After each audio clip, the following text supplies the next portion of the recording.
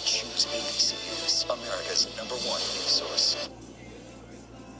So many people call you a traitor. Many call you a hero. Who is Chelsea Manning? After just being released from 7 years in prison, tonight, transgender U.S. Army soldier Chelsea Manning speaks out. Do you feel as though you owe the American public an apology? Tonight on ABC's Nightline.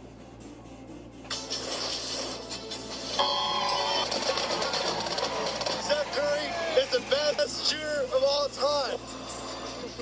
A day the Warriors and Dub Nation may never forget. More than 1 million flocked to Oakland.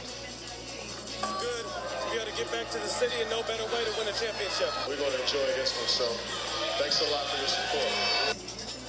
And with security on high alert, no major incidents as the Warriors make a big surprise commitment. ABC 7 News at 6 starts now.